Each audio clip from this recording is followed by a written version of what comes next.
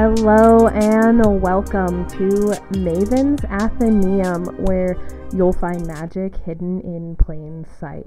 I'm your host, Maevyn, and I'm so excited that you're here with me today. Hello and welcome to episode 1. Today we have with us Trena Tackitt. How are you doing today, Trena? Hey, thank you for having me. I'm doing very well. How are you? I'm good, thank you. Do you want to tell everyone what the book we are discussing is and a little bit about it? But before I let you do that, I want to mention the trigger warnings because I almost put the book down, and if you have a hard time with tough subjects, then you might too. So the trigger warnings are infidelity, divorce, blood, miscarriage, death, molestation, sexual assault, suicide, and poisoning.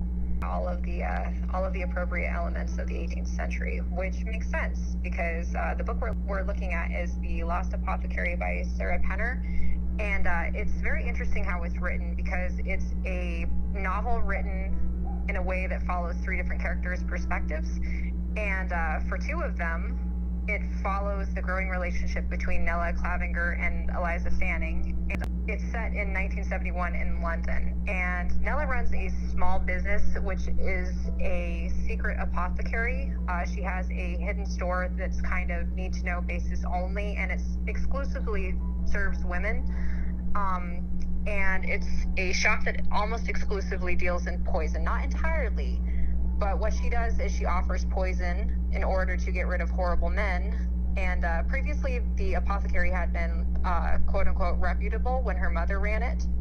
Her mother taught Nella how to make all of these different cures, and one of the themes in the books is kind of using knowledge where you can make a medicine with a little bit, but anything in big enough quantities is toxic. So what Nella does is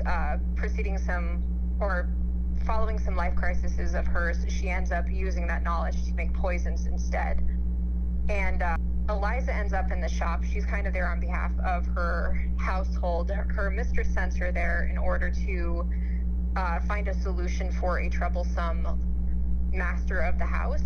And she ends up coming to the shop in order to seek a poison to help get rid of him. And while she's there, she ends up becoming fascinated. Like Nella has ways of disguising poisons. In Eliza's case, she ends up hiding something in an egg. She seals it up with wax, and you can't tell that the egg has even been touched. And to a 12-year-old, this is awesome, apparently. So Eliza becomes absolutely fascinated with the newfound knowledge and ends up returning to Nella's shop later, which is something that no one's supposed to do. And through that, she ends up sort of bonding with Nella, who didn't really want her there, and the book just spirals into chaos for both of them following that. And then the third perspective is told from the perspective of a girl named Caroline, and it's interesting because it's set in the 21st century. We're not entirely sure when, but probably somewhere between 2016 and like present day, which is all it says in the novel. It just is present day, but just going off of the publishing time. And correct, but from Caroline's perspective, it follows her story after she arrives in London on her belated honeymoon alone, following the infidelity of her husband. And while she's there, she ends up embarking on a journey of self-discovery and accidentally discovers a huge historical treasure in the process. And it's really interesting how all of the plots sort of weave together, especially with a 200-year gap. Well said. Thank you. So, how did you get a hold of it? Well, after you recommended it to me, I ended up getting the book on Audible because one of the horrible things about adulting is we all try to make time to read, and then of course we never do it. So I've really been enjoying listening to audiobooks so that I can multitask and get things done. And the performance on Audible is really, really well done. They actually have 3 separate narrators, and I appreciate the efforts of making British accents that each of the narrators does as well. It's kind of a full cast. It's read very, very well, and for me it ended up being very cathartic to listen to, especially since I had a very long trip out of town recently. And it's one of those books that it's read well enough that it's worth buying it, if that makes sense. I know that if you have a bad narrator, it kind of kills the novel, but this one works very, very well. Oh yeah, full casts are always worth it. They're a lot of fun, and if you can get a full production one, those are even better. Those have sound effects and musical backgrounds. They're the best. Absolutely. I got the physical copy because I wanted the recipes and poisons that Sarah Penner put in the back of the book, and since that isn't available widely, I'm going to put it at the end of the episode for those who want it, so I don't have to bother those who don't want it. I'm going to switch into the questions now. I'm going to ask, and then you can answer and ask me back, or ask the next question, whichever you'd like. As we mentioned earlier, Nella renovates her mother's apothecary shop into a poison dispensary. This happens after her personal betrayal, and she seems to resent her decision. She constantly thinks about it as how it's like a blot or a stain on her mother's memory of helping women and, helping them get through their life with ease. And then she tries to carry on that legacy by helping women through dispensing poisons to get rid of their terrible husbands. And the first time that her poison is supposed to be used for a woman, she gets caught, technically. So what do you think of her decision to change the shop? I don't want to say I can empathize with it. I can certainly sympathize. I remember thinking while I was reading it, there's another book, it's The Tales of Despereaux, I think. I don't remember who wrote it, but there was a line in there that talked about how after your heart breaks, sometimes it grows back crooked. And what happened with Nella is she had been betrayed by a lover, and once she was expecting a child of her own, he ended up using a quote-unquote remedy, which he had originally come into the store for, and he used that to poison her so that she ended up being very, very sick for years and miscarrying their child. And then she proceeds to poison him. And I think it's interesting that she decided to, instead of just going from remedies to help women, which it is noted that she still does that after this tragedy occurred, that she decides that instead of simply offering cures for things, she's going to make sure that there's a way to get rid of men so that similar things don't happen to other people. I think it's one of those morally gray areas where you're like, okay, but also it's like, I get it. And especially if you're talking about 18th century, society now, we have problems where things aren't necessarily set up equally for women all the time. But imagine the 1800s. I kind of understand her approach, and I'm not saying that I would start a little shop to poison people, but I think that yes, I think in a way it's just another form of helping. It's just one that takes a slightly darker term, and I think she has trouble rationalizing that sometimes, but I get it. It's still ultimately still a shop to serve women, though. It's just in a different way. Yeah. Also, just out of curiosity, which character did you relate to most? Take a guess. I'm gonna bet on Nella. Correct. She's been through a lot. Part of me also related to when she says she feels old and tired, and at the wizened old age of 27, I get it. So who was your favorite character? I liked Eliza's spunk, but I liked Caroline the most. Simply because she's easy to relate to. The struggle she was going through was something that I could directly empathize with, and I understood. And it was kind of nice hearing a character go through this and actually kind of come out on top on the end, because again, it's fiction, but fiction is nice because it shows us that at least in a fictional world, things can turn out okay, and it kind of gives you hope for real life. So, and then also she's a modern character. She has a cell phone. I like my Wi-Fi.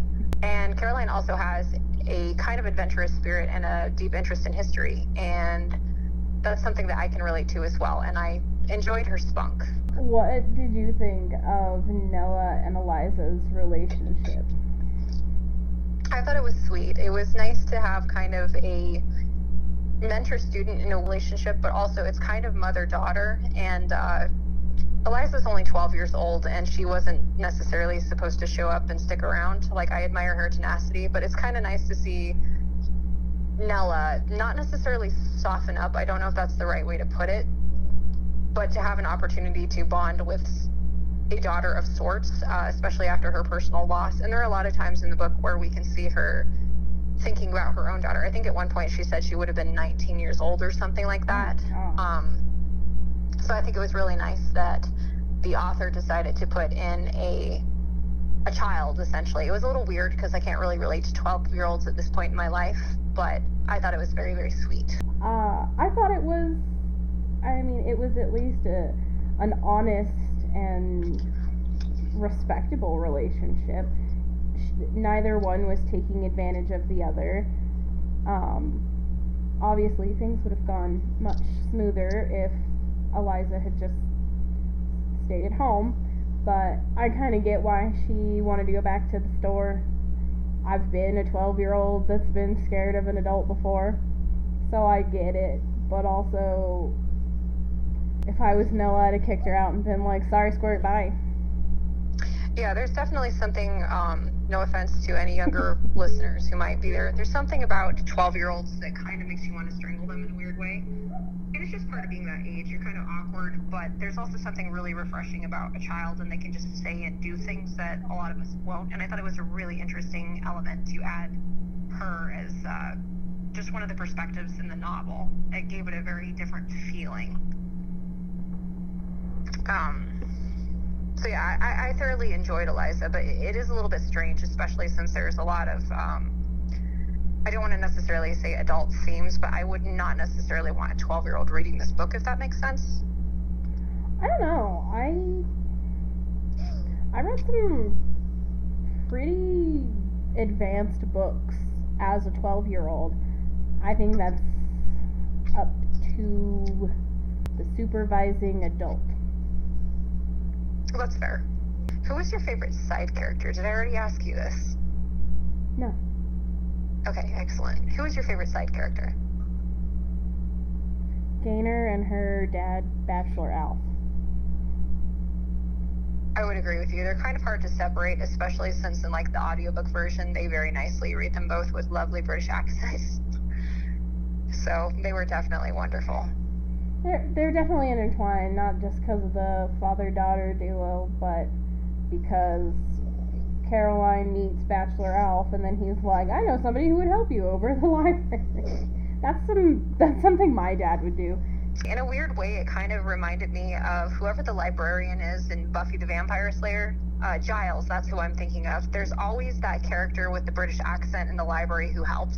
It just made me very happy. It's a little bit cliche in a way, but like in the best way possible. And Gator is definitely like the Giles of the book. It makes me very happy. I like her. I imagine her with like springy red hair. Yes, I pictured her with spectacles as well, but I don't know if that's just because of the librarian thing. It just feels wrong if they don't have them. There were very few in-depth description of the characters, which was really hard for me in remaking the title art. Absolutely, like that, it's frustrating from an artist perspective, but I kind of liked it at the same time because you could just get to fill in the blanks. But yeah, the only person we kind of got a description of was Eliza, I think, and like a little bit of Nella. Like sometimes she looks old, sometimes she seems to look kind of young, but she's tired, but there's not a whole lot. Like the reader gets to fill in a lot with their own imagination. Yeah. Did you know what mudlarking was before you read the book? No, but I want to try it so badly. I will give all of my mudlarking time to you. Oh man, it's glorious. And for those of you who are listening, mudlarking is essentially you put on some boots, you put on some gloves, and then you go dig around in the mud in the river and you find cool stuff. And it sounds glorious, and I want to be involved. But if this is real, I want to do this. I don't. So, for sure, I don't. Oh, but think of the treasures. You could find you could find anything. Yes, I can do that in an antique store and the internet. Okay, well, I guess that's fair. We have Google. What do we need mudlarking for anyway? Get bit by a catfish. To step on a broken bottle in the mud, and yes, no, I still would 100% do it. So this is something that I think we had mixed feelings about, but what did you think of the ending of the book? I felt like it was rushed, like somebody was sitting over Sarah Penner's shoulder going, finish the book! Finish the book! We want the book now! Book now! No, wait, book now! When, like, she could have had some extra pages. It kind of looks like with the physical copy, maybe she reserved those extra pages for the recipes and the poisons, and there's not like an epilogue, but it's like a foreword, but at the end where she thanks people, and it's nice, but like that's 15 or so pages of extra story. Come on, man. Yeah, and I didn't feel like it was particularly rushed, but I know that for me, I also listened to it in a very different format as far as delivery. Mm-hmm. And an audiobook is a totally different experience than actually reading a physical book. But what areas particularly like bothered you, and what extra, I guess, information or details would you like to have seen towards the end? As much as I hate to say it, a temper tantrum from James. She has to go back home and do stuff and like get it organized. I want to see one more narcissistic temper tantrum from him where she can just be like, no, like, you messed up. I'll be back, but you sit, stay, behave. I don't know, just a little bit more. I know that you felt it was very closed and offered the closure that is satisfying to everyone. I mean, in the sense that a novel can, I didn't think it was necessarily true to reality. So the thing with Caroline is she finds out right before her 10th anniversary that her husband is having an affair. Therefore, she goes to London by herself. And it's hard, but I think for anybody who's ever had a partner or a relationship where there's been infidelity involved, it's a lot more traumatic than it was in the book. And I would agree. I would like to have seen, like, James try a little bit harder. Like, yes, he did try to self-poison himself for attention to get her to feel sorry, which is a very, like, narcissistic thing to do. But it did feel a little bit too clean-cut and quaint. But at the same time, it's fiction. So part of me is like, I'm okay with that. But I see what you're saying, for sure. Like, it's not necessarily particularly realistic. I kind of wonder, I don't want to presume anything about the author, but part of me feels like maybe she hasn't gone through this herself, because I know that if I were Caroline, I would have been a wreck, sitting on the bathroom floor crying in the hotel room for at least a week. I would not immediately have been able to go out and go mudlarking. And I would have a bottle of wine next to me, and I would be on the phone with my best friend Rose, who I honestly would have liked to have seen a little bit more interaction with Rose. Like, she's kind of mentioned, but she's not really a character, if that makes sense. I would be up for a second book where Sarah Penner picks up on Caroline's first semester at her new program, and how she checks in with Rose, who maybe took over the job that she had in her hometown, because Rose was like a stay-at-home mom. Maybe she took over the job and could get some extra income, and I don't know, maybe, or maybe not, I don't know, I don't care, but like more contact with Rose, and maybe Rose comes to visit her for like her graduation towards the end of the book, if it's a longer book. More time with Gaynor and working on her, what is it, her thesis? Is that what it is? The big long papers that nobody actually wants to write. Yeah, her yes. Big important paper that she wanted, her dissertation. Is that the right word? The scholarly paper that none of us actually want to write, and I don't think the people writing them really want to write either. Those things, yes. But like all of that would be nice, because I'm sure she'd do some more research. She might go mudlarking again. She might go find out what happened to Nella, and whether or not Nella was like real or a ghostie that was dealing with adult Eliza's problems. All of that, and then like what happened to Eliza, and then some fictitious move to America or something. That's fair, actually. Like, I kind of enjoyed how when you get to the end of the novel, everything is kind of open-ended, and I enjoy that in a way because I like filling in the blanks, but at the same time, it would be a little bit nice to know, because I think we came to very different conclusions about how the end of the book worked. And actually, speaking of that, like, what did you think of the role of magic in the novel? Because I know a lot of it was kind of centered around the idea that magic wasn't real, and like Nella was very adamant about that. And she did give Eliza a spell book that she had, but it was kind of more to humor the child who was assuming that all of the things in the apothecary were somehow magic or something.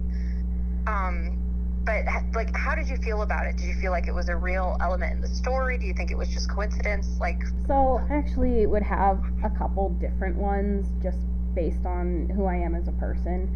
So thinking about it from like an author standpoint, I don't know Sarah Penner personally, but maybe she was going for a magic in plain sight kind of vibe where, you know, reality meets the unreal.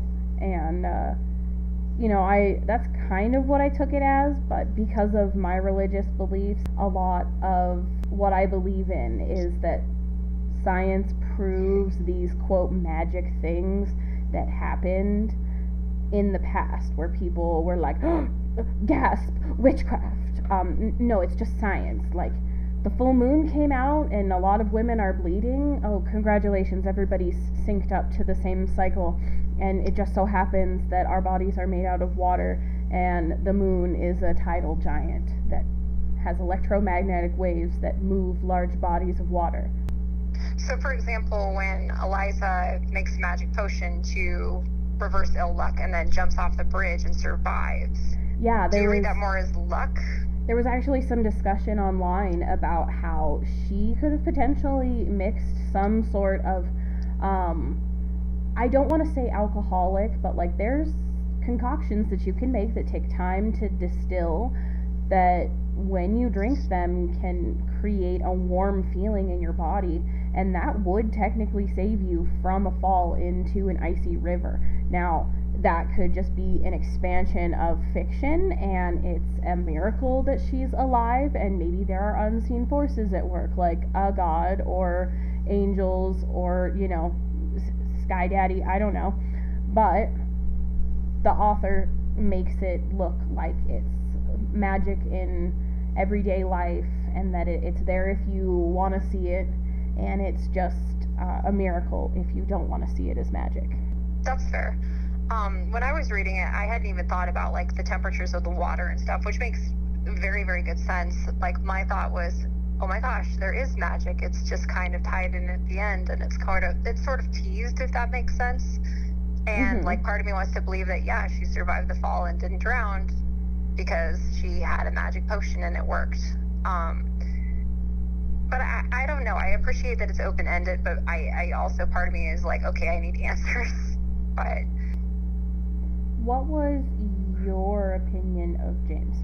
Oh, I hate him. I think there could have been more done with it, but I think that she did a pretty decent job of writing about how a narcissistic character, particularly like a cheating lover husband, behaves. And I think that she accurately portrayed like the manipulation and stuff that they will go through. I think that real 100%. life people, he's terrible. Like, he is absolutely awful. I appreciate that I can't particularly feel sorry for him, but I also understand Caroline's struggle a little bit, where she kind of is conflicted and she does feel a little bit sorry for him, because after all, like, that's somebody close to you who you've known for forever, and then they betray you.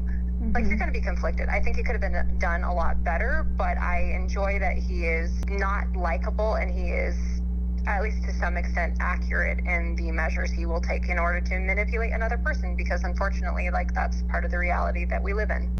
I think he's a gross human being, and he deserves what he gets, and I wish he would have died from the eucalyptus oil, because Caroline definitely had an alibi that she was doing historical research and thinking about going back to school, and he's the fucking dumbass that drank it. She assumed that he was a goddamn adult that knew how to read the back of the bottle and not drink something, even though it was shown towards the end that he might have possibly actually did drink it on purpose to make Caroline upset. He did. Yeah.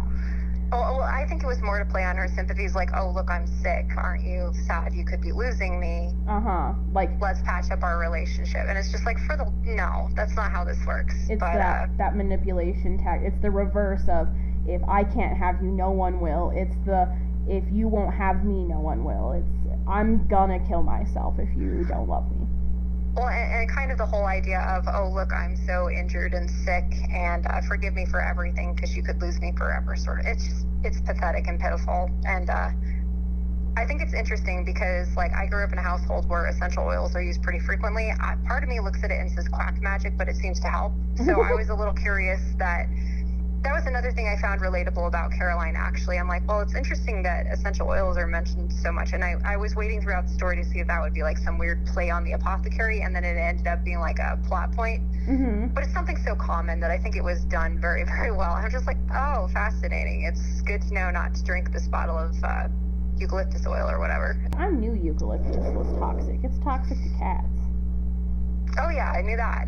It never occurred to me to drink a bottle of it though, so that's a Right. desperate move. You know, I'll give him a point. One single solid point for the balls to drink something that nasty. With the possibility of death. Like, sure. Wow, extra move. You know, contact Guinness. See if that's a world record for narcissism, but keep it far away from me. Oh yeah, for sure. And I love my essential oils, but just with how that stuff smells, there's no way it's ever ending up in my mouth. I'm sorry. So another thing towards the ending of the book was, what did you think about like the ghostly figures on the bridge? Did you read that as Caroline's imagination? Did you think it was actual ghosts? Like, just what was your thought on that? This is one of those things that I thought made the book rushed, because she really could have done something. Like, I wanted to throw the vial off of the bridge to protect Eliza and her story, but there were women coming towards me on the bridge, and I wanted to wait until they passed. So I acted like I was taking a touristy picture of the water. You know, just some addition that's like, these women are walking past me, and like with the anticipation that they should be getting closer. And I think she tried to do that, but I don't know if they were walking like towards the bridge and she was on the bridge and they were like on the embankment or on a sidewalk, but like they did not get close enough to her where she could be like, why are they wearing old-timey clothes, to where I would specifically say, that's a ghost. You saw a ghost. Ghosties are afoot. But instead, it was just, I saw people. You're in London. You're probably seeing a lot of people. Good job, Caroline. That's actually a solid point. I hadn't thought about that. And it's weird because I like the ambiguity, but again, it's one of those things with fiction. You have to suspend your disbelief. And part of me is like, okay, how much ambiguity is too much? You have to make me believe it, because it's not that hard. You can almost convince me anything supernatural, but Sarah Petter, I don't think she took the time to do that. She did a really good job like convincing us that like this apothecary lady had all these traumas happen to her, and she did a really good job of suggesting that Eliza was molested. Like, she did good jobs with that. I just feel like she was running out of pages, because it ended squarely at 300, and I just looked at that and was like, I am unsatisfied, and that is a round number. It looks too intentional to me, and I don't like it. It was a little bit short. I think listening to the audiobook, it ended up being exactly the length I needed for my trip. It was about, I think it was 10 hours and 20 minutes, somewhere in there. So for me, it felt rounded out nicely. And but again, I imagine it's a very different experience reading it actually as a physical book versus like, you know, you're traveling, you're driving, whatever. Yeah. It's like, I kind of liked the ambiguity, but also I can see that's part of the problem with historical fiction. Like, if you're going to pick a realistic plot, well, not plot, but like a realistic setting and like real world stuff, like there's going to be things you can nitpick at. And I think that a lot of times we focus on historical more than the word fiction. And for fiction, you have to be willing to suspend your disbelief a little bit. So it's one of those things where you have to be willing to not think about it too much, I think. And just enjoy the story. Otherwise, it'll drive you crazy. I still want her to give it a better go of trying to convince me. How did you like the way that she wrote the story? I thoroughly enjoyed it. I really enjoyed that it was written in first-person perspective, but that it shifted through 3 different characters. I actually thought that was a really fun way to do it, because I enjoy first-person perspective because you can actually really get into a character's head that way. And I haven't read very many stories that are formatted that way, where it's first person and it just shifts like that. So I thought it was quite a lot of fun. It was a little weird with Eliza because she's a 12-year-old girl, and honestly, I was not that well, what's the word I'm looking for, organized or put together as a 12-year-old. I feel like it would have been more cutesy and cringy. It's accurately written from a 12-year-old's perspective, but I really loved the way that she just sort of shifted through all the characters, and I thought it worked really, really well. You know me, I've been bashing this book for a while. It's not as bad as some of the books that I've read, but I wanted her to do more. There was so much hype for it that I wanted to dive into it, and it was kind of a rough read for me.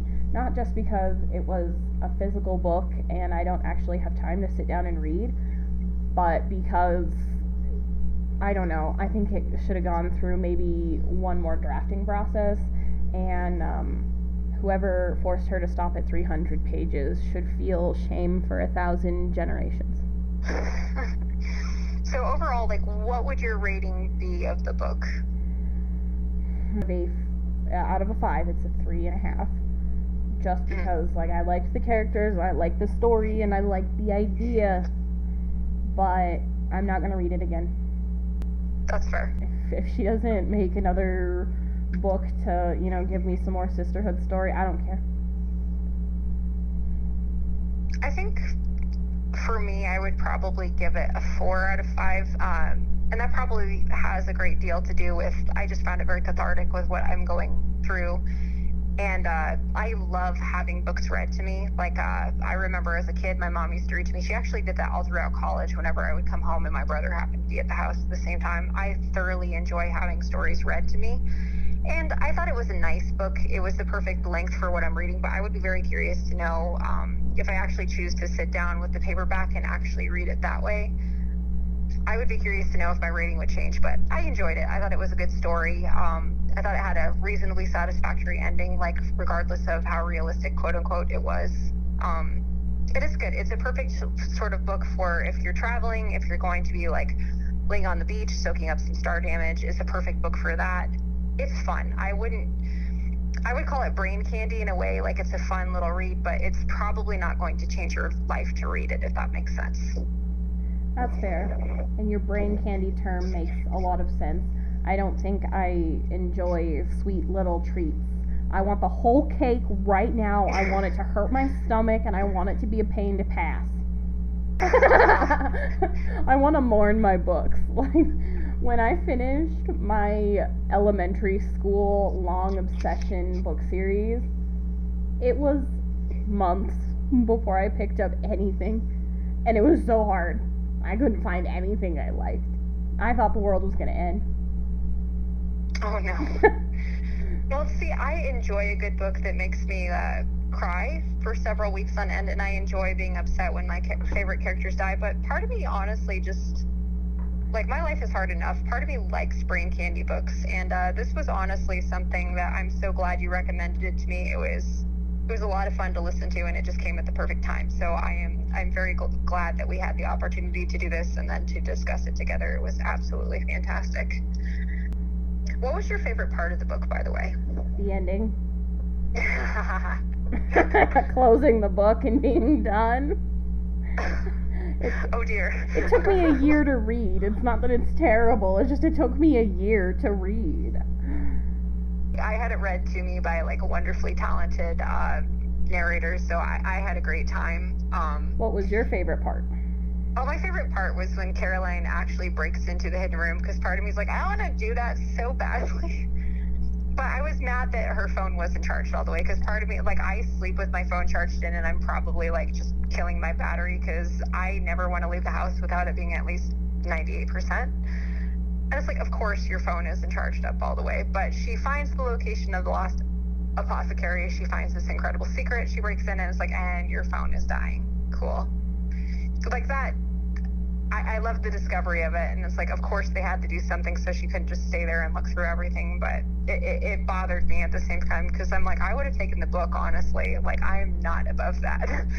I don't know. I probably would have come back in the day and seen if it was, like, able to be picked up, because some things deteriorate at weird rates, and I wouldn't want it to, like, fall apart in my backpack while I'm climbing over that weird fence. That's fair too, and it's like I understand that it's very delicate, but part of me is like, nope, it's coming with me. Like, I'm not all about his. Well, I shouldn't say that. The adventurous spirit in me is like, nope, this is coming home with me. This is mine now. The rational person in me would probably say, okay, let's preserve the book and not hurt anything and just take a couple of pictures. But it really bothered me that her battery was so low, because it's like, you're leaving your hotel room in London. Yeah. Why is your phone not fully charged? But I had my trip to Ireland planned for 2 years, and two of the most important things that I had packed were a pocket translator and external charging pack. Well, and honestly, like, I get that where she was apparently is pretty safe in the book, but I don't like leaving the house without my phone fully charged, especially if it's a little bit dark out or early morning hours, anything like that. And I don't know, part of me is like, good for you not being tethered to your phone all the time, but the other part of me is like, why is it not at 100% Caroline? You're in a new environment and you are a woman. Like, don't do this to yourself. Who would you recommend this to? I would say anybody from like 16 years old. It could definitely be like a young adult's book, to anyone, honestly, through like the age of the, like, two of the main characters, who I think are in their early 30s. So in the more relatable age range of like young adult, maybe some teenager, to older, or not older adult, like, well, I guess older adult, but like general adult. Right. Anybody who's at the point where they might be going through this, or have gotten to the point where they will either have experienced it soon, or are just people who have reached that point in their life. I think that older people could certainly enjoy it, but I think it's something that you certainly wouldn't necessarily like recommend to a middle schooler, because there's certain themes in there that they're just not going to understand fully. So definitely like young adults, to like those of us who are starting to have our knees creak and stuff, on our way to 30 and a little bit older. This book is definitely made for people who are looking for a community where they can express their deepest pains, where they know that they will receive a compassionate and caring response. I really like the overtones of a compassionate sisterhood bond in the book for both timelines. If you have a trauma that you would like to work through, this could be a good narrative to follow, but it is centered around women's trauma, specifically with men. Aside from that, I think that this is a really good title for exemplifying how wise women can be. It's well worth listening to, particularly if you've gone through some stuff or are in the process of it, because we need books to make us braver, and I think this book does that very, very well, depending on your situation. So yeah, it was a real joy to read, and thank you for recommending it to me. Of course. I think that's everything. So lastly, where can people find you? You can find me on Instagram at TrenaTackittArt.com. You can just Google my name as well. My website should pop up there. There's not too many people with my name, which is very nice. And you can just poke around and find my artwork there. There will also be a link to my Instagram from there. So yeah, please come check it out. And don't forget to subscribe to Maevyn's Patreon and support an artist. She's amazing.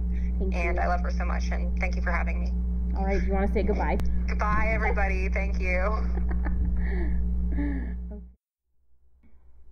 All right, well, that looks like everything that we had time for today. Thank you so much for listening. If you liked today's content, please give us a like, a comment, and maybe a follow or subscribe. I'm on Patreon, Twitter, and Instagram at The Happiest Pumpkin. If you have any recommendations, please submit them via Patreon or emailing me at maevynpage@gmail.com. That is maevynpage@gmail.com. Thank you so much, and I hope you find some time to read.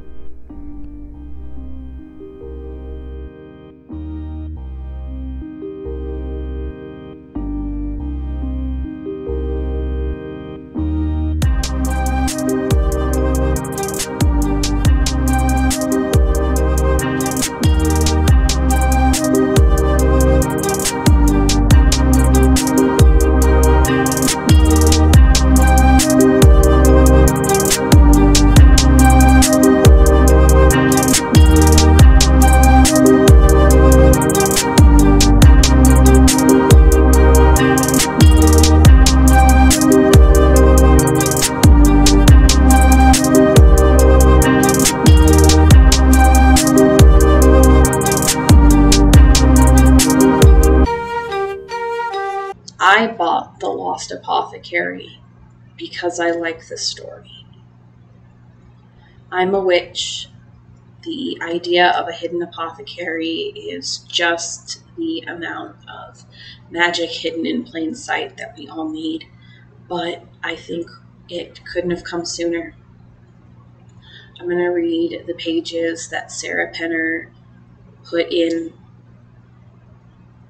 I want to think that these pages are the reason why the story seems to have a more abrupt end, because she wanted to save pages for these.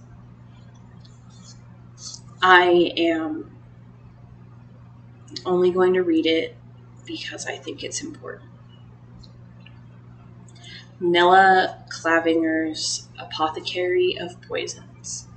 Excerpt from dissertation submitted by Caroline Parswell, M.Phil candidate in 18th century and Romantic Studies, University of Cambridge.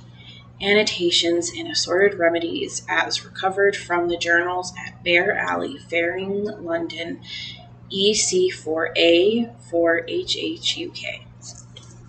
Hemlock Julep for a gentleman of exceptional intelligence and command of language.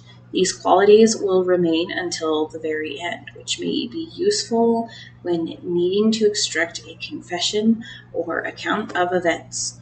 Fatal dosage, 6 large leaves, although an especially large male may require 8. Initial symptoms are vertigo and sensation of being very cold. Recommended preparation is a decoction or julep similar to thorn apple. Extraction juice from fresh leaves crushed and drained. Orpiment, yellow, arsenic. Because this remedy takes on the consistency of flour or fine sugar, it is suited for the especially gluttonous gentleman who may enjoy a sweet lemon or banana pudding.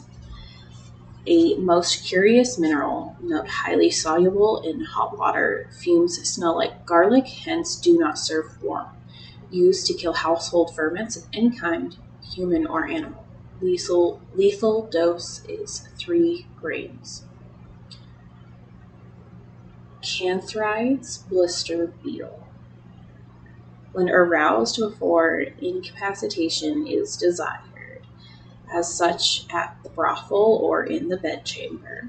These insects may be found in low-lying fields in cool weather near root crops, best harvested under new or young moon, so as not to confuse with harmless beetles similar in appearance. Crush a single male will excrete a milk-like fluid to test for burn upon skin before full harvest. To prepare, roast, then grind in wide basin until thin. Dispense in dark, thick liquid, wine, honey, or syrup. And if you'll remember, this is the poison that killed the husband. Black buttercup hellebore. For the gentleman prone to spells of madness or hallucination, possibly due to overconsumption of drink or laudanum drops, he will believe hellebore poisoning symptoms are the result of his own demons. Seeds, sap, roots, all poisonous. Look for black blooms and roots, which prevent mix-up of other species in the buttercup family. Initial symptoms are dizziness, stupor, thirst, and sensation of suffocation. Wolfsbane or monk's hood, for the most devout who may feign the wrath of God in their final moments by way of physical outburst. Wolfsbane acts upon the nerves of the limbs, calming them. Such theatrical reactions will be impossible.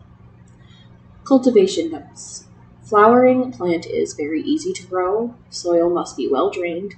Harvest when root is ½ inch thick at the base of the plant. Handle with gloves. Dry the plucked root for 3 days. Shred root fibers with 2 sharp knives. Dispense in mustard root sauce such as horseradish. Excellent when supper courses are to be served individually. Avoid buffets. Nux vomica, poison nut. The most reliable of remedies, as quick-acting as it is irreversible, suitable for administration to all men, regardless of age, proportion, or intellect. For extraction of agent, grind finely the brown bean, also known as crowfig, in very low doses may be used to treat fever, plague, and hysteria. Be warned, very bitter, produces a yellowish color when stewed.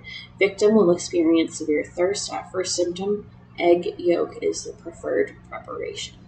This is the poison that killed Mr. Animal. Devil's snare or thorn apple. Due to immediate delirium, even the cleverest conspirator will be caught unaware. Ideal for attorneys and estate executors. Egg-shaped seeds are not rendered benign, but drying or heating thorn apple produces greater delirium than other nightshades. Animals, wiser than men, will avoid the weed due to its taste and disagreeable odor.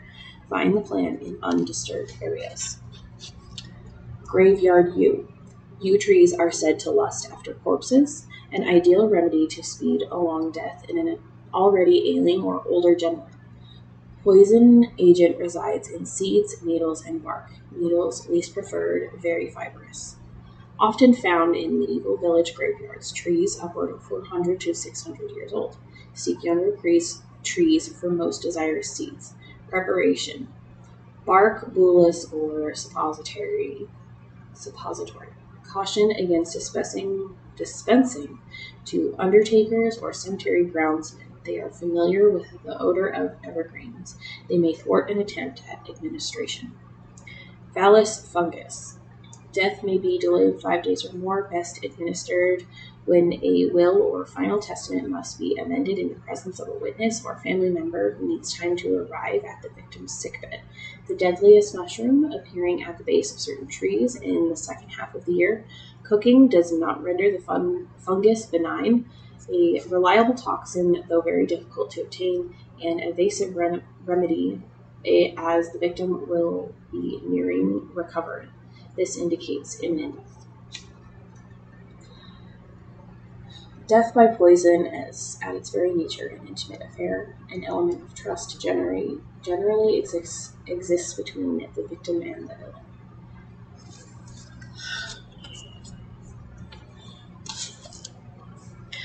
I don't suggest poisoning anyone, but I do suggest that everyone remain familiar with herbs and herbal remedies in the coming days.